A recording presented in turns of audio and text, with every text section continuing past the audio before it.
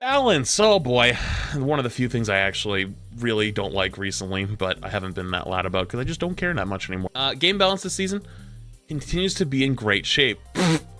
With Season 5, we saw Junker Queen's dominant reign over the tank role even out, making way for a more diverse selection of tank heroes. Yeah, because no one knows to play because they all suck. Support is seeing a noticeable increase in both Brig and Lifeweaver team compositions as well. Wow, Brig is being picked more?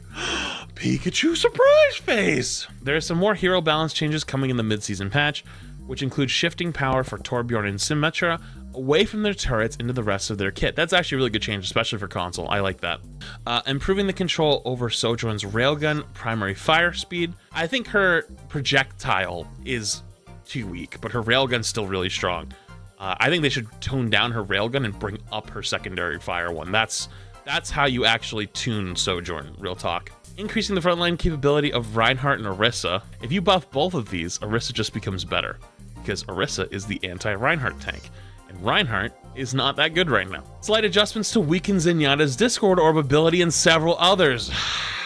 Wait, hang on, I need to read that again. Hold up, a part of me just came back to life. Slight adjustments to weaken Zenyatta's Discord Orb ability and several others.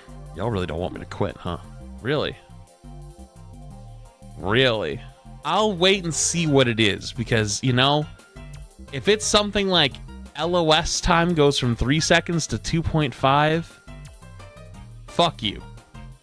But if it's actually something like putting on a tank, you know, gives, instead of like 25%, it only gives 15.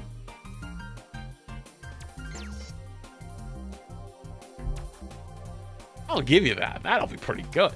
But I'm very much in wait and see mode at the moment.